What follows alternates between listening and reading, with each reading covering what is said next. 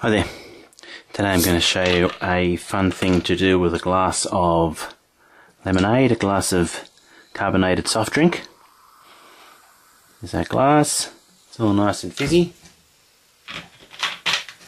And what we're going to do is drop in a couple of raisins and see what happens to them.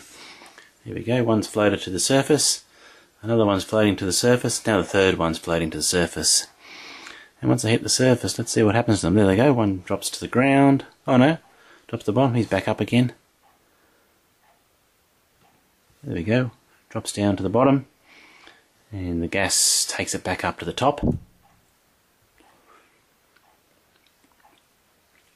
There we go. One drops down. Oh, nope.